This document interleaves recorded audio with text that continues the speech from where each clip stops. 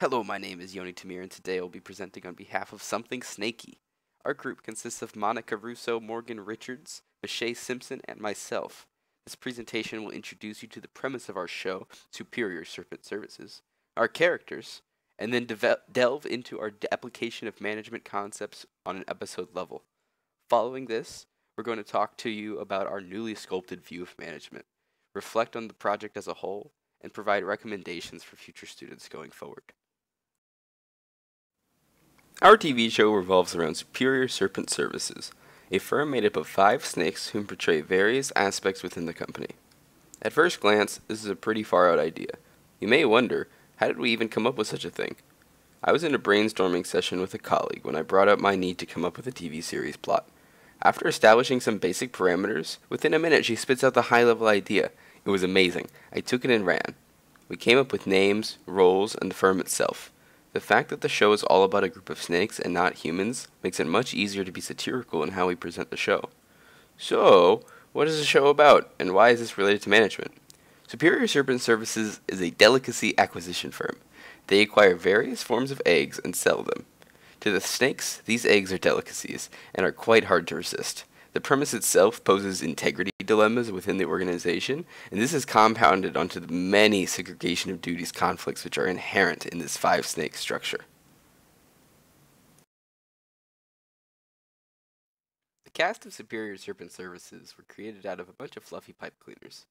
We have Celia, who's the head manager, Sly, our acquisitions expert, Steve from HR, Sally from sales, and Sven, who does a lot of security stuff.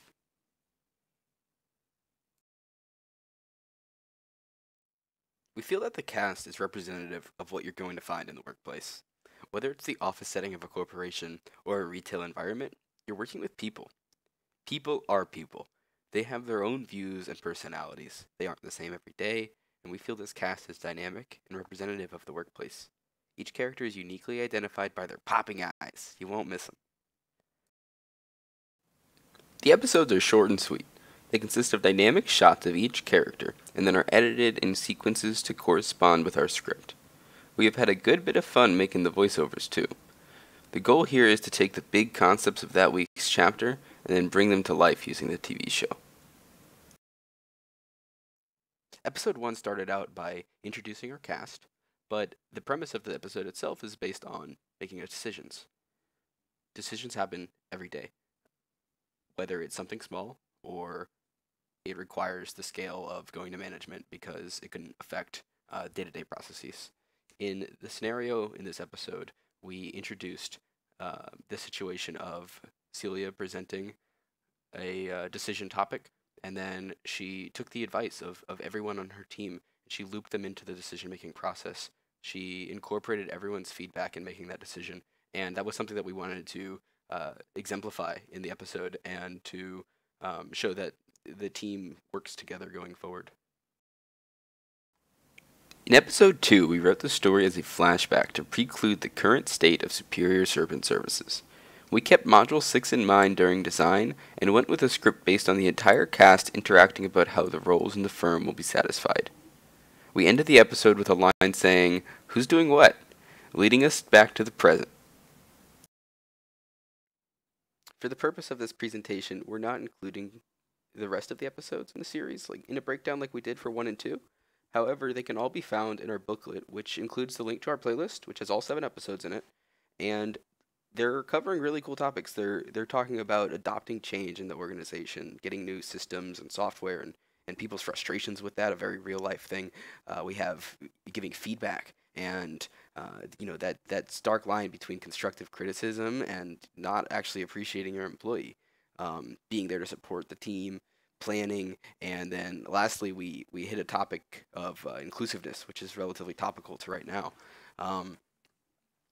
These following episodes, episodes 3 through 7, they really kind of followed a similar path. An overarching story that flowed from episodes 3 all the way to 7. The system that was implemented in 3 was still being talked about in the final episode. There's an inherent perception regarding management. Managers are often seen as the boss and generally carry a negative connotation. Throughout this course, I've been on an internship and have had the opportunity to see my view of management change. Through Professor Diasio's modules, we see a wide array of roles the manager plays, whether it is how they interact with their employees or handle a situation in a stressful environment. Firsthand, I developed new conclusions of management, seeing attributes come to life in the office. A strong manager shows appreciation, provides good feedback, leads through strenuous times, and considers their team when making the tough calls. Through our work on this project, we created a few steps to succeed for future students. Initiate with one another. Speak up. Respect each other. Have integrity in your work. Seek other members' opinions, and even if they don't want to give them outright, ask them. Lastly, be available and let the group know when you're not going to be there. If you guys can't meet in person, we found some fantastic ways to be able to work remotely. There's technological resources all over the place. These include Skype, Google Hangouts. USF offers Office 365 Collaborate, which lets you all work in the same Office document, so you don't even need to use Google Docs if you don't want. Then we also found WeVideo, which is a fantastic software for video editing through the cloud, and you can actually all work in the same editing suite together. Another amazing resource to us, you can't even value this resource, is WhatsApp. There's other group chat messaging platforms out there, but we chose WhatsApp, and WhatsApp is free, and it lets you collaborate in a sense that not just standard messages, but you could send video messages, you could send pictures, you can send voice memos. Voice memos were huge. It's how we actually were able to record the voice, like the lines for our scripts for our Finger Puppet episodes, and we just sent them right through WhatsApp. You can bring them right onto your computer because you can log in through their website, and boom, download everything, put it right into the editing suite. Communication is the most significant factor, though, among all of this. You got to communicate your team's goals and concerns. Try to communicate within the group. Record due dates at least once a week.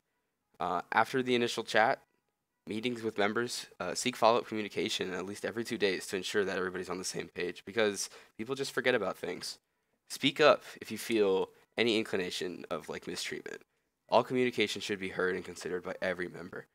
Plan to achieve a fantastic group project together. Any issue or concern should be voiced in the group first before you go to the instructor. When you think about a group project, you get this sour taste in your mouth and this disdain, the fact that, one, you're not even getting to pick your groups, and two, oh my goodness, I have to work in a group project. When we heard about this class, the whole class was a group project. I'm sure that there are many of you who had that feeling. When my group looked back on it, we were in utter shock because this group project wasn't like other group projects that we've had to endure through our education careers. As a team, everyone communicated clearly and thoroughly for every assignment that we went through. The experience working as a group has been positive, professional, and successful. Collaboration takes place at every step of the way. Every group member has completed their portion of the assignments with no issues, and they're always there offering their assistance for stuff beyond what they were assigned in the first place. While all members have not been working on the project at the same time, they keep an open line of communication to assist one another when needed. With a successful continuation of this collaboration, that open line of communication and support from one another, our experience has remained stress-free and totally enjoyable. The use of WhatsApp, as mentioned in the last slide, was absolutely critical to this communication, and we were able to collaborate on even the design challenges. On behalf of Something Snakey, I would like to thank you for making it through the entirety of this presentation. We hope you found some takeaways, especially recommendations on approaching group projects in the future.